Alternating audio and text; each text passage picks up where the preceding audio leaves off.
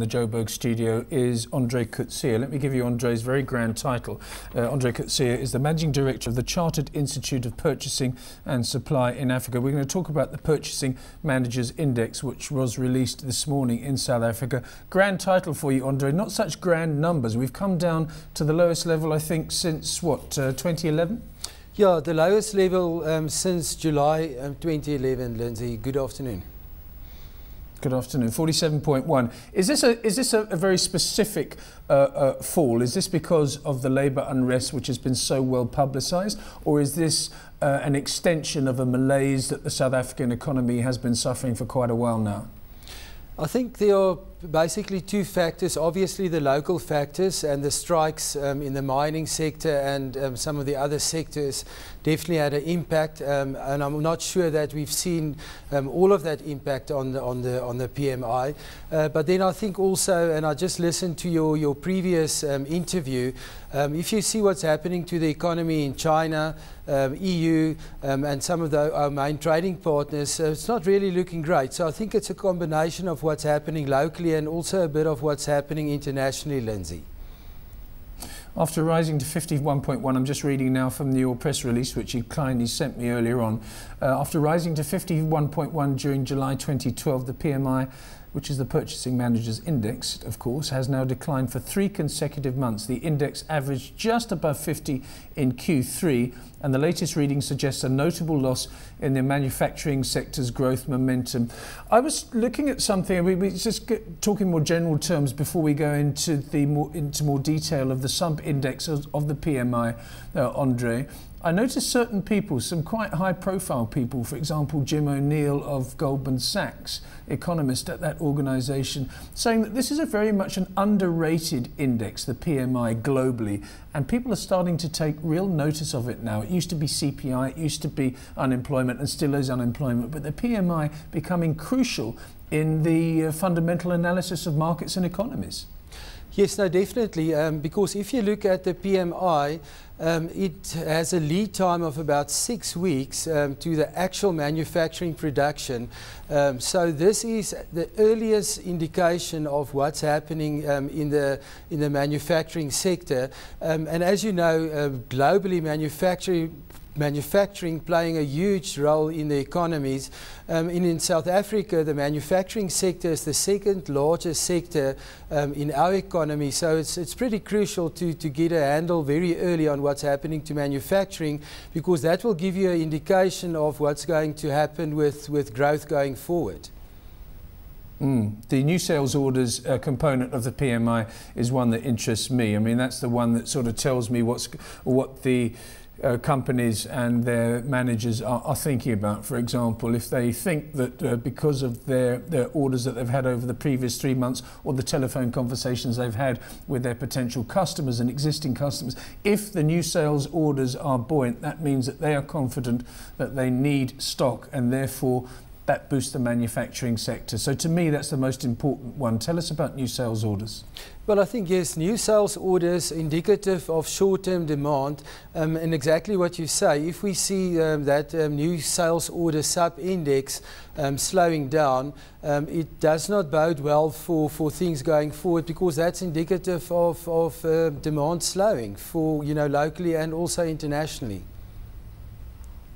Okay, so we came down, both indexes lost 3 points. And when I say both, I mean business activity, which you highlight as one of the key components, and also new sales orders, both lost 3 points, with business activity falling to 43.2 index points, so well below that cut-off point of 50. How significant is that?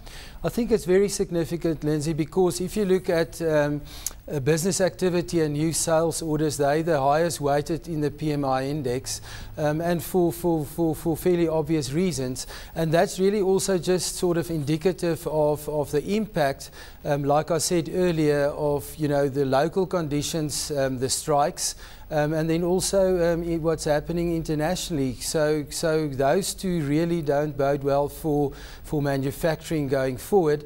And while we're talking about a few negative things, Lindsay, one can also look at the leading indicator within the PMI, and I think that's also something that a lot of people actually miss, because that's the ratio that we've got between inventory and new sales orders. And really, if that number is 1 or better, it actually shows that, going forward, that leading indicator, points to better conditions. But unfortunately, it dropped again, and looking at the leading indicator within the PMI, and some of the other fundamentals around, things really don't look so great for this sector going forward. Talk about that leading indicator again. You said it's the ratio between inventory, which is stuff you've got in your warehouse, and new sales orders, which is stuff that you're ordering in order to put in your warehouse. Why is that so important? Well, the PMI, I think we're always trying to look at something that will sort of predict the future. And within the PMI, there's actually this leading indicator, and I'll come back to that now, but also the expected business conditions going forward. And it's funny enough, this month there's a bit of a contradiction, because if you look at expected business condition, it increased slightly to 57.1, indicating that people are slightly more bullish, but it's actually sort of negated by the leading indicator within the PMI. And basically what it just says is that there's not enough demand, if it's negative, to actually, take care of the inventory. So there's a build up of inventory, but not enough demand to actually, to make use of that inventory. So that's really not a good sign. What about prices paid, and what about employment? We've just had the official, I stress, unemployment rate released in South Africa this morning, 25.5%, up from 24.9%. We had the inflation rate jumping, the CPI inflation rate, Andre, jumping from 5 to 5.5%, which is a massive, massive jump. What did the PMI tell us? Well, firstly, if we look at the price index, it actually rose again, sort of also just showing that, there's a rise of prices, or that's what the purchasing managers are experiencing. Maybe indicative of PPI inflation to tick higher in the future. And then again, coming back to the employment, and I think that was one of the sub-indices that we've really been watching with a hawk's eye to see if that can't improve. And if you look at unemployment, really this sector has been really very hard hit in terms of job losses. And unfortunately, although it's a little bit better than the previous month, still below that 50, and it's been below 50 for quite a while, barring 1 month that we saw a spike. But really, this is a sector that can add a lot of jobs, to the South African scenario. And unfortunately, this sector, like I said, the second largest sector in the economy, still shedding jobs, not adding jobs. And it really sort of underscores and confirms that unemployment numbers. Which are a national tragedy, actually, and hopefully in 2013, after Mangaung and the sort of torpor that is being instilled in decision-making because of Mangaung. Once that's out the way, hopefully 2013 will be a year when we can actually start chipping away at, as I said, this national tragedy. We're all sort of slitting our wrists at the moment because of these numbers that we're discussing at the moment, Andre, but here's a note of optimism. You say, it says here, Andre Coetzee concluded, and this is where I'm quoting you, of interest is that for the second month in a row, purchasing managers were more optimistic about the future. The index measuring expected business conditions in 6 months increased by 1.6 points to 57.1. So that's good. Is that just a South African trait that when times are tough, we say to ourselves, well, it can't get any worse, or is this based on genuine facts, do you think? Well, I think it's a bit of both. We're coming off such a low base, so at some stage we actually need a bit of optimism. But yes, now I think this is of actual numbers. People actually, when they are interviewed or when they compile this report, they indicate that they're slightly more optimistic. But if you look at where that number came from, Lindsay, it was much higher where it is now. So if you look at the trend, albeit slightly better than the previous month, they much less optimistic as what they were a few months ago. And like I said earlier, unfortunately, I think the weighting here is towards the leading indicator of the PMI.